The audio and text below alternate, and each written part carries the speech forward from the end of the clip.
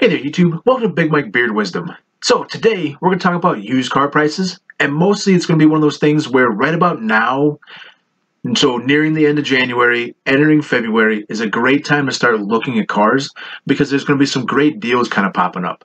So in the springtime is normally a good time to buy SUVs and trucks because a lot of times people don't need them for the winter anymore, so they don't need them for the snow that they're worried about. They don't need them for, whatever kind of reason they had them. And a lot of times those will come up for sale. And then also you get little deals on maybe some little cars and stuff like that they've had in storage that when they go to take them out of storage, now they're having issues.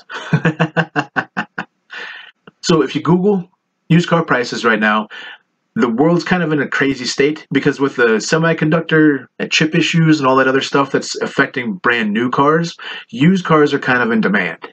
And it's just one of those things where cars don't last forever, cars break down, and it's kind of like they're semi-disposable in the mentality that a lot of people have for cars. So you can kind of see here, it says Los Angeles among cities with the highest used car prices.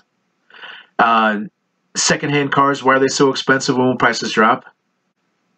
And Kelley Blue Book is one of the first things that kind of pops up.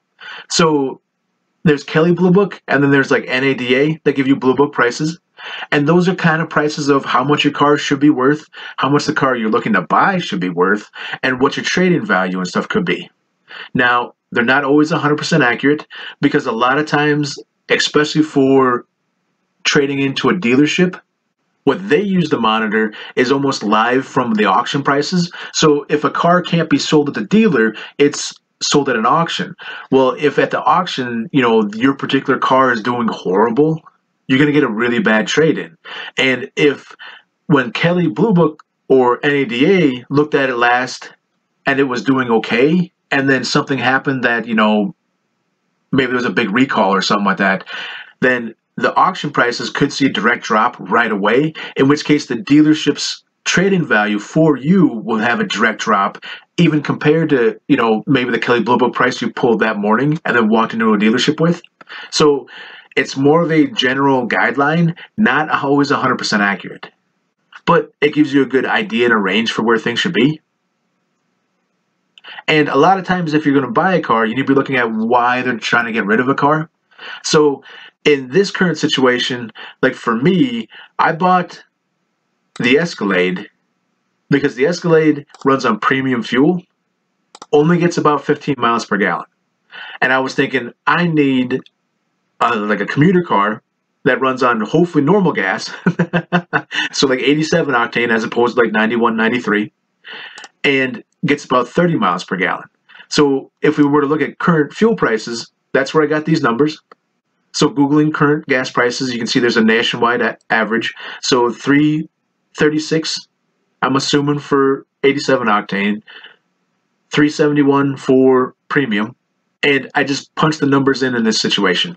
So basically this is a pretty simple spreadsheet. I just have miles driven and then broke it down in 1,000-mile increments.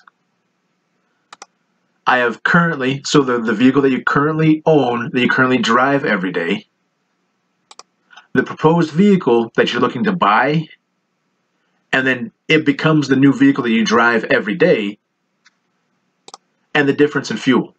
And this can be huge, but there's much more you really need to consider. The big ones that really stand out to me are insurance and proposed registration and plates. So if you're just adding on a new car, so you're keeping the current car or vehicle, and you're just looking for something new to add to the fleet, or to have as a backup vehicle or a new primary vehicle and use your old vehicle as a backup, this is what I kind of set this up as.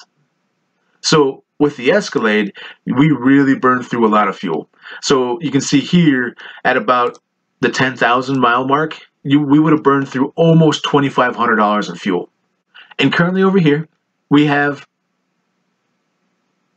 equals, parentheses, A2, which is the mileage, divided by current average miles per gallon. So that would be this one over here for the 15. And then we close parentheses. That way this gets figured out first. And then we multiply that by the current fuel price. And That would be this cell over here, current fuel price. So that would give us, essentially, for 1,000 miles, you should expect to spend about $247.33 for the Escalade. Now, for the proposed vehicle, I wanted something with, obviously, the cheaper gas, and then hopefully at least twice the average miles per gallon. And we want to keep the Escalade because that's where for driving the dogs around and stuff. Because Shadow and Bandit are pretty big boys, and I really don't want them in a small, tiny car. Especially driving down the road or the highway. So, we're going to be keeping our car, and then this whole thing is going to be adding on. So, you can see here, the proposed car would get about $112 per 1,000 miles driven. Now, you can punch any fuel price in here. So let's say it ran the same. And you can see the price has all changed. So it figures everything out as it goes.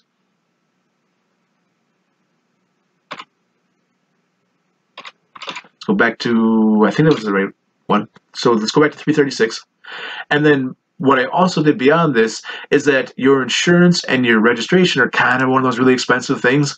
And you could factor in tires and stuff like that into this as well. But that, by then, you need to know what car you've got. So for now, $650 is a really good rough estimate for insurance. And then for Minnesota, I'm looking for a car that's older than 10 years old. That way it's the set price at about $60 for registration and plates. If you've got a newer car than 10 years old in Minnesota, normally they wind up hitting you with a percentage of the MSRP of the car. And it can be really expensive. I know, like, if you buy a brand new car, the first time you go to renew your tabs, it's going to be a couple thousand. It's a big shock. You're like, wait a minute, what the? So, whereas as soon as it gets to be about 10 years old, it's way cheaper. But I've got these factored in over here. They're not named anything special. So really, this could be just about anywhere. And then you could even add in like tires if you knew the cost of tires, or if you had to do repairs on something. And then here's the proposed budget. So as we drive along, 10,000 miles. The 10,000 miles corresponds with this one over here. So this is cell D11. So over here, for the proposed budget, I've got D11. That would be this difference, minus H6 plus H8. So H6 is this one, H8 is that one.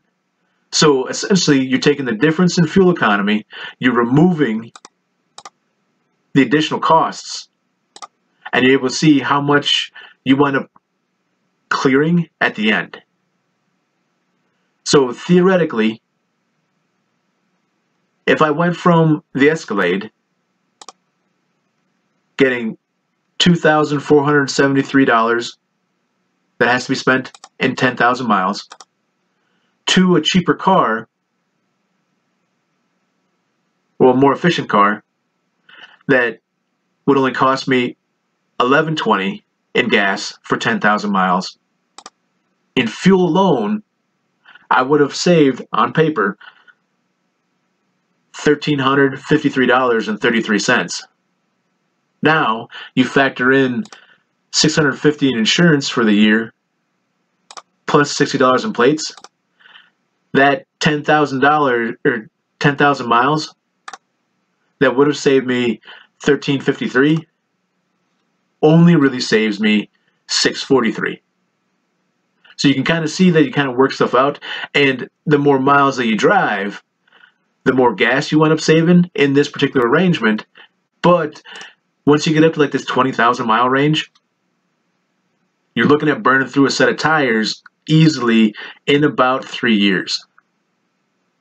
So you may want to factor in, cost of tires. It's all kind of up to how you want to figure it out. But let's say that you want to go the other way. Maybe you've got a fuel efficient car that you currently have, and the transmission just went out. So now you're like, oh, this is bad. Transmission went out. What do I do? And you're like, I have a tax refund.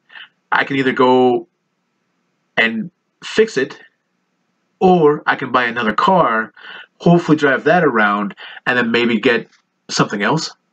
Let's reverse this just a little bit, and we can kind of factor into maybe you've already got a fuel-efficient car currently, and you're looking for something a little bit more sporty. So maybe you're going from a fuel-efficient version of the car to a sportier, newer version of it that maybe has a turbo and requires high octane. So maybe they both get about the same miles per gallon, but you're going to wind up getting hit with a little bit more money in taxes and registration. So here you can see just the change from going to premium fuel from the normal, like 87 octane. And you can see it's a pretty hard hit. So here and currently, the 1,000 miles will be $112. Proposed, it'd be $123.66. Not a big difference. So in 1,000 miles, you're looking at $11.66 that you lost in cost. But once you get into these bigger amounts, obviously this increases pretty good, but at least for in Minnesota, this is where it's really going to hurt. So depending on what year the vehicle is, if it's a newer one, especially with the amount of new vehicles that now run turbos and can run high pressure and then give you that sportiness that maybe you want or you've been looking for because you've been driving a little old mopey car around, and now you want something with some go. But the plates are going to be a little bit more expensive because it's a little bit newer car, at least here in Minnesota. So you're looking at, instead of just losing, $11 every extra 1,000 miles you drive, you're looking at 10K, you're looking at it losing about $2,766. 20K, you're looking at about $28.83 that you're losing. So it all kind of depends on what you're looking at. And then again, with 20K, you're going to be getting a new set of tires soon. And normally, a sportier car that has like a performance turbo and requires fuel economy, it's going to have more expensive tires. So that's kind of where, maybe you should be factoring in tires, maybe you shouldn't. But it's all one of those things where it's interesting just to kind of punch numbers in sometimes, just trying to figure things out. And again, for me, whoa, that's really expensive gas. We went from the Escalade getting about 15 miles per gallon because it's got the big 6.2 V8, and then it's all-wheel drive. And then I went with the Saturn Astra. Whoop. Which is pretty decent on fuel economy. It's a manual, so it's kind of fun to drive. I do kind of miss having something fast, though. The nice thing is that it's older than 10 years old, so it's nice, cheap plates. And you can kind of see that for me, I went up saving a fair amount of money, even though we still have the Escalade. So with something like this, you can kind of figure out how much you can afford to just pick up a new one. So if you're in a situation where you can't sell the old one for some crazy reason, it doesn't make sense to sell the old one, or you love the old car, because that never happens.